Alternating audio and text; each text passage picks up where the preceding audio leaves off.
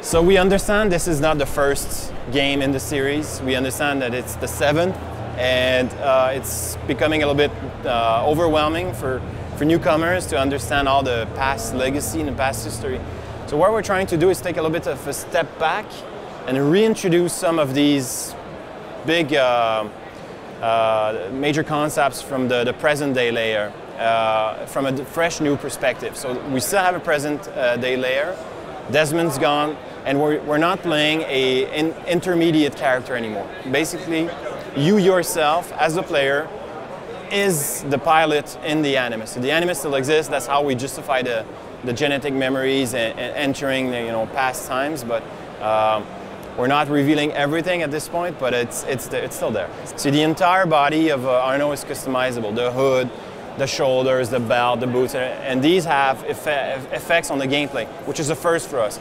We had that for a while now, where it was mostly cosmetic, but now there's a direct impact. Like if you change your belt, you can carry more consumables. If you change your boots, you might be a little bit more silent when you enter the stealth mode, and so they're very light RPG elements, but which I think it's a great improvement for Assassin's Creed. So I think it's the right direction. Maybe one day we'll have a full RPG, maybe not. It's not an RPG, so there's not hundreds of possibilities, but there's definitely multiple skills in each of the 3 major pillars, and a few specific co-op skills that we've added just for comfort, such as group healing, or one thing that we call it, which is an upgrade to the eagle vision. We call that the communal sense.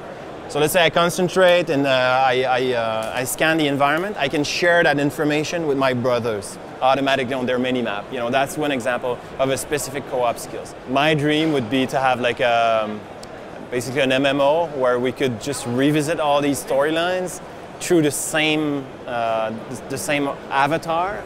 That would be awesome, but it's not the game we're making. Why not sacrifice yourself for the cause, your life for his, before Altair? That was the Levantine approach. You mean a dagger in broad daylight as I'm cut down where I stand? Sends a powerful message. I'll do it my way. Whatever you think best, Assassin. So what we did is that basically Arno's story, so the main character's story, mirrors the player's progression through the game. And his main motivation is redemption. So we have a story about redemption, and set during the French Revolution. It's not about it. It's really about him and he's joining the Assassin's Brotherhood in order to figure out what happened to his family and stuff like that. So that's the main character's motivation. And then through that, the player will learn how to play the game and eventually be able to connect online and continue to do that. With Arno, when Arno does those missions which we call the Brotherhood missions, he's actually not working for himself anymore. He's joining up with his brothers from the clan, which are other versions of Paris, and that's our metaphor for it. And that's how we unified it. But we still have a very strong single-player campaign. But even the Brotherhood missions can be completed solo for all these players that prefer to do them that way. AC is not a competitive game that much. Maybe one day, but right now it's more of a very selfish experience, and the next step for us was to just go co-op, which is friendlier, if you want. And so when you begin the game with Arno, he doesn't know much. He's just joining the assassin, and he will eventually learn all his skills, like the leap of faith, the assassination, how to climb, stuff like that. And then you start progressing. And as you complete missions, whether they are side quests, Brotherhood missions, or main path missions, main single-player missions, you earn skill points, which you can decide then to invest in improving your skill tree progression.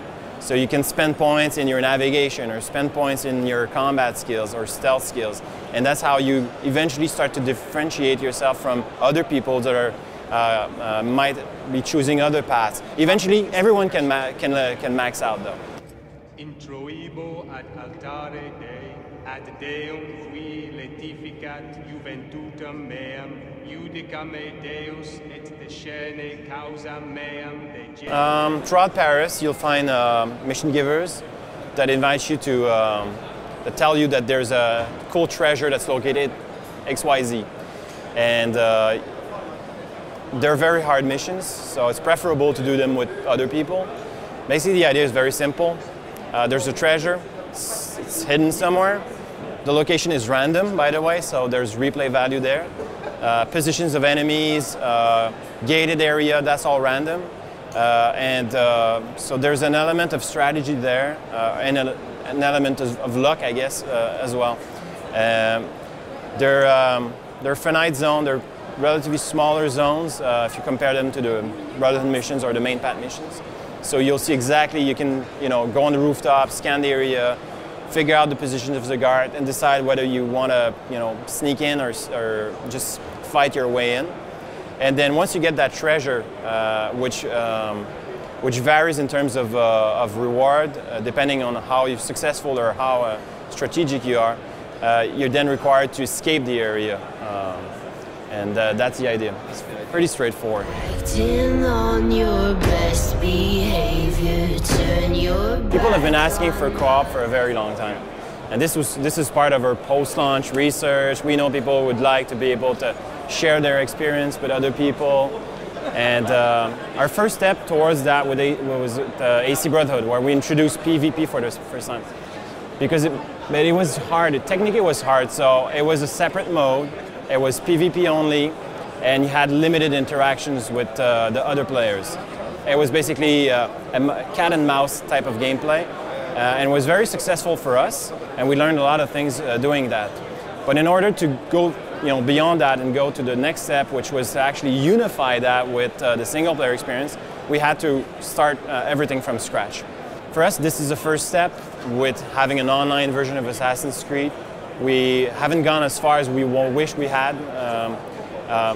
You cannot share the world with other groups of people. When you're online with 3 other friends, you're just the 4 of you in your version of Paris, in your session of Paris. Other players might be playing at the same time, so some of your friends could drop out, and one of your other friends join you and cycle it this way. Yes, yes, and we have join in progress. We have stuff like that.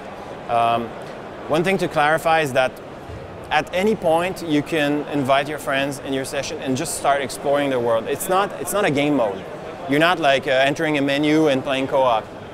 You're in Paris, you're roaming the streets, whoop, your friend is online, you send him an invite, joins you, and then what he's seeing is your version of Paris and where you are in your progression, and then you can just free roam the streets, find treasures, collectibles, stuff like that. We have side quests, we have the heist mission that we're showing this week at the Gamescom. We have the Brotherhood mission, so you can do all these things. The only exception is when you go back to Arno's main storyline, you kick your friends out at that point.